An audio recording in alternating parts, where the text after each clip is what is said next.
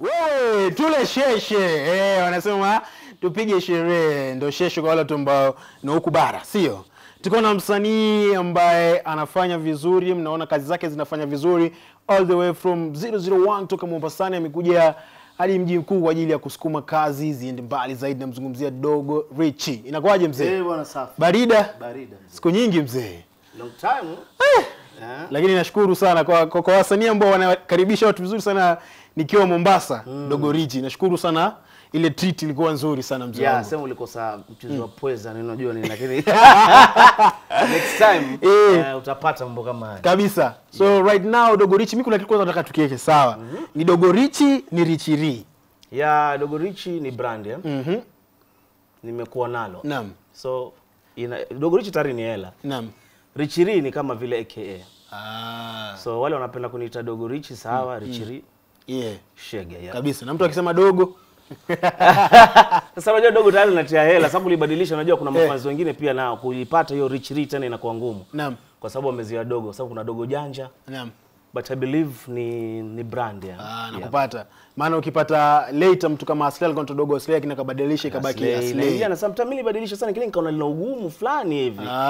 So ndio maana limebaki kidogo mpaka. Lakini mimi unajua mfupi kidogo ni unajua dogo lakini sasa nimefura kidogo. Naona kabisa. Sasa mzee, mimi kuna kitu nataka tukiweke sawa. Mimi naamini kwamba tukimfollow mtu kwenye mtandao wa Instagram huwa kuna kitu tunataka kujifunza kutoka kwao, sio? Yeah, kabisa. Na kabla tuelekee zaidi, ningependa kufahamu marais gani ambao wamestaafu huku duniani ambao unawakubali sana? Uhuru. Yeah, namkubali kwa sababu rais wetu. Yeah.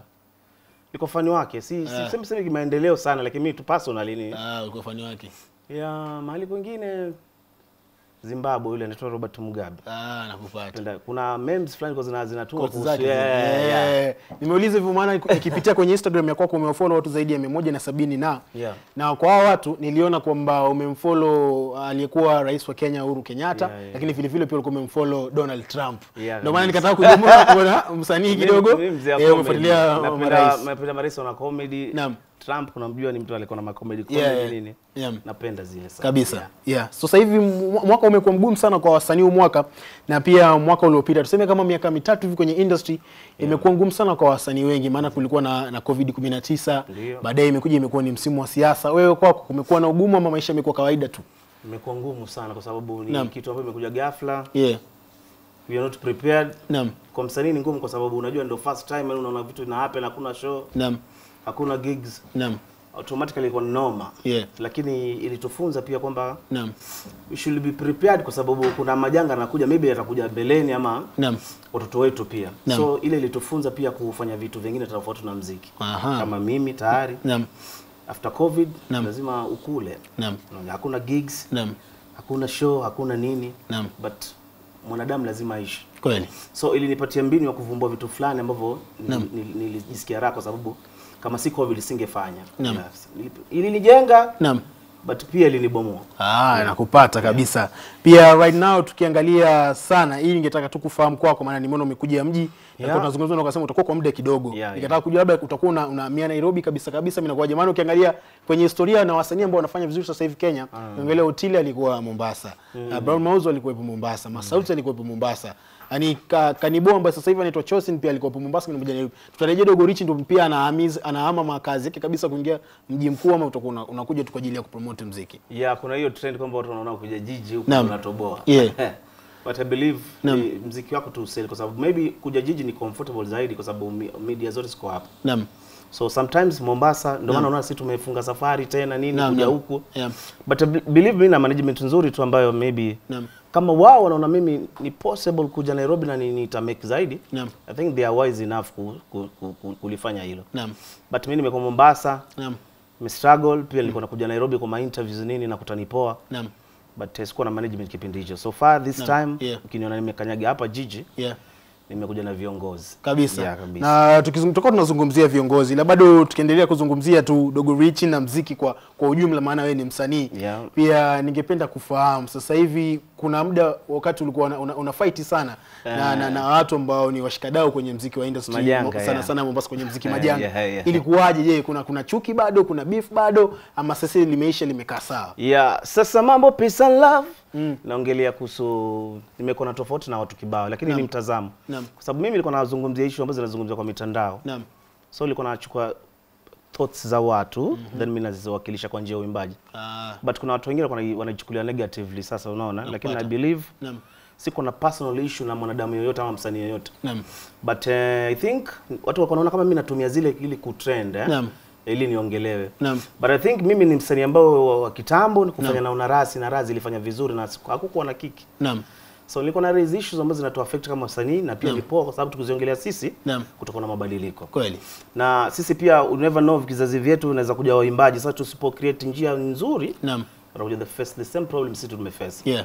But right now nikaonelea nisizungumzie hizo majanga kwa sababu believe naweza fanya muziki mzuri na ukaenda. Kabisa. So right now umesema hiyo sina na raha. Kuna watu wengi wakati niliambia Dogo Richie anakuja kwenye show wakasema hususan dada zetu. Sema bana ile sina raha ile. Wape kionjo tu hapa live wataweza kurekodi. Napokukosa mpenzi wangu kuna mambo fulani yananiumiza. Na makosa sitorudia hivyo mpenzi wangu niumie. Haya mambo ni ya dunia hivyo mpenzi wangu yavumilie. Elewa kwamba sijapendezwa kuwa nawe mpenzi ili ujutie. Niambie nini unataka? Kali sana. Anaitwa Dogo Richie kwa hapo. Mnasikia kabisa sisi zile za kufanywa na mixing sijui na makompyuta nini. Ni sauti live kabisa. Sasa mzee right now nimeona nyimbo yako ikianza hii mpya Sheshe. Naona pale Kaya Records. Alafu juzi tena mzee tuko na kuna mapresi nini. Ndo management pia inatambulishwa imekuaje bana? Dallas ndo kumetokwa ama inakuaje? I think Dallas wamenikuza nashukuru ni familia na I think kitu tulikuwa tuna lack pale ni kuwa ni fedha tunakosa kupata pesa za kujisukuma zaidi. So si kwamba ile ni familia but nimekuwa sasa nahitaji familia mpya ambayo itanifikisha mbali zaidi unaona. Na naamini kabisa Dallas ni familia tunawasiliana nao. Na nashukuru kwa sababu hawakuwa na pingamizi lolote mimi kuondoka hapo kuwa na familia mpya. Kwa sababu ndo matamanio ya kila producer ambaye anafanya muziki mwanamuziki kupenya zaidi. Kweli. So MD yuko na furaha sana kuona mtoto wake sasa hivi ana management for the first time bro. 10 good years without management. Ulikuwa kama zile ngoma za Gogaga nini Fire ilikuwa ni Dogo Richie kama Dogo Richie. So nime maintain hizo peke yangu. But sasa hivi for the first time nimesainiwa kwenye kampuni nzuri tu bro. Ambao sasa hivi imenifikisha hapa nilipofika. Kabisa. Ukiangalia wakati ulikuwa unafanya kazi kama Dogo Richie na sasa hivi ukiwa chini ya Kaya Records. Unahisi kwamba kuna urahisi gani sasa hivi kwa chini ya management? Kuna vitu gani vimebadilika unaweza kuvitaja? Bro mimi nikija hapa nililakiwa na range mzee. Nimeona. Umeona mbwembo zile. Kuna mnyama flyer. Bed parking afu mnyama so mchezo. Alafu nimekuja na mwewe fresh. Alafu isitoshe mimi bro kwa taken care sana na Kaya Records kuanzia mavazi, kuanzia nyimbo mpaka sasa hivi na payslip nalipwa kila mwisho wa mwezi. Ili niwe fresh. Nasema ni lebo ambayo inalipa msanii mshahara. Bwana wewe. Sijawahi ona lebo kama hiyo. Nzuri. Ni nzuri. So nafikiri wananitake ili nisiwe na mawazo, nisiwaze vitu vingi. Bali kufanya muziki mzuri ambao utasell. Nafikiri ndo lebo peke yake nafikiri.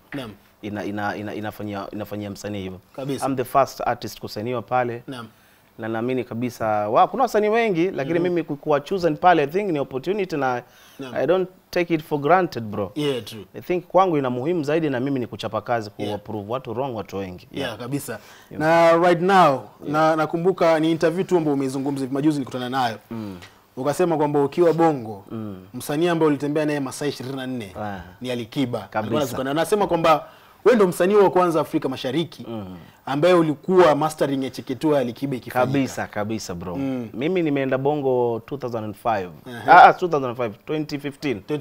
Sorry Nilipofika nilipelekwa na jamaa fulani toka Pasta for real. Pasta alipenda sana na Unaraha. Kufika kule nikashuka kwenye studio za Cheddars Records ambapo ndo studio ilikuwa inaanza. Abidadi alikuwa ni producer. Nikakuta Sama Ukweli marehemu RIP.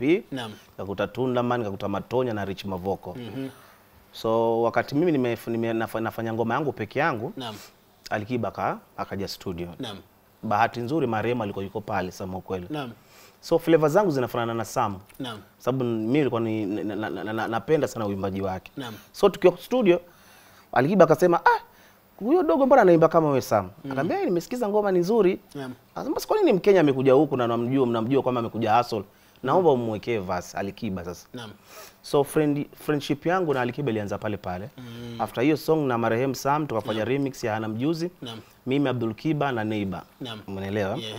Though ile yani kusikitika kwamba zikutoka zile project. Naam. Hata ngoma yangu na Sam pia ilitoka kama demo. But Kings Music ni kama vile familia kwangu. Nashukuru amenibeba vizuri, nafikiri aje nimefanya na Abdul Kiba last year tu. Yeah, na ni Alikiba amesponsor kila kitu.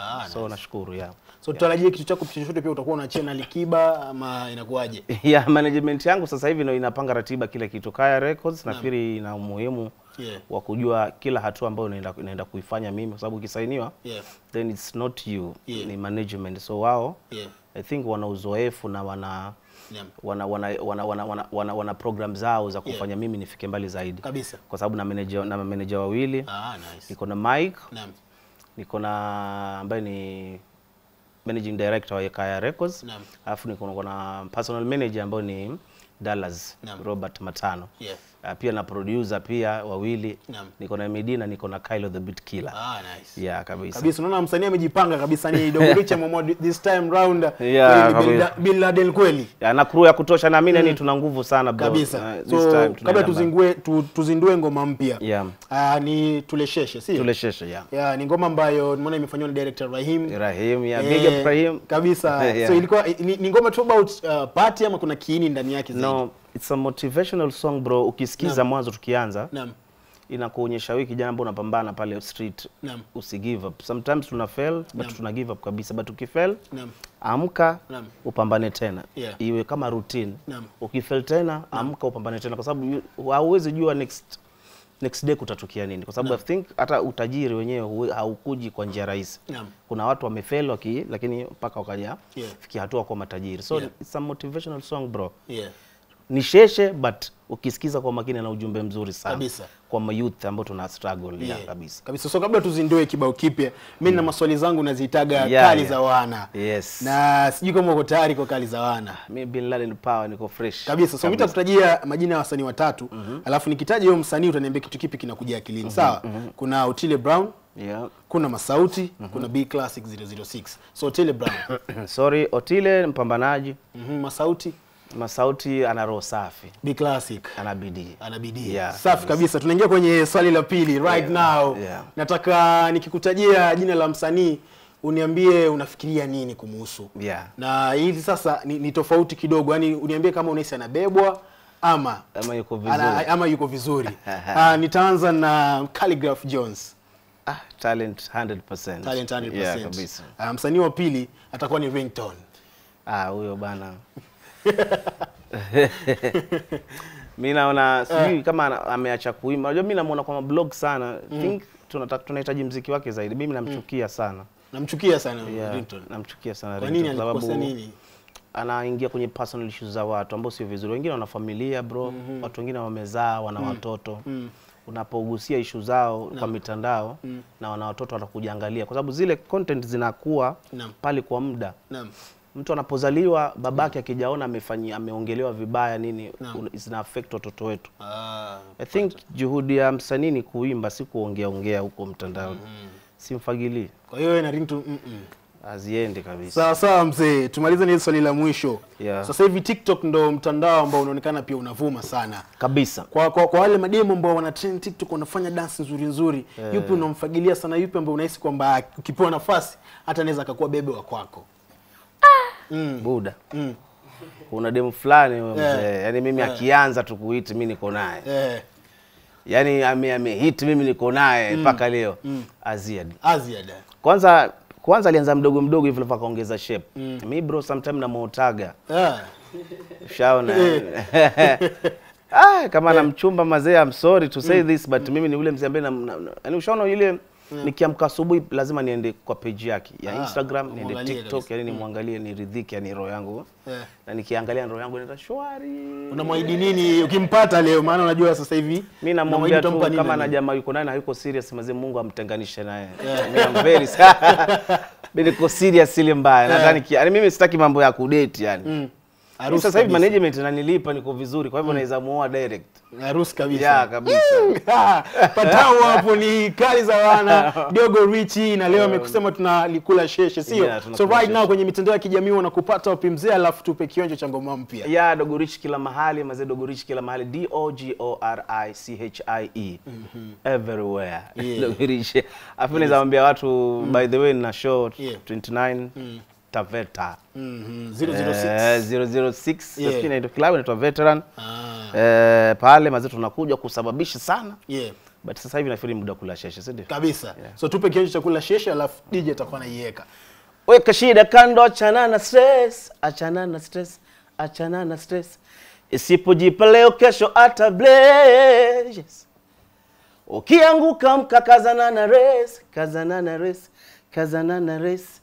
Pigana na life no matter the case. Mambo atajipa.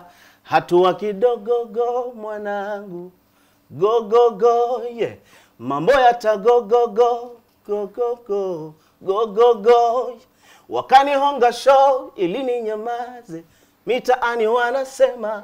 Wakani toa chambo ili mini naswe. Isa TikTok ngoma zinapenya.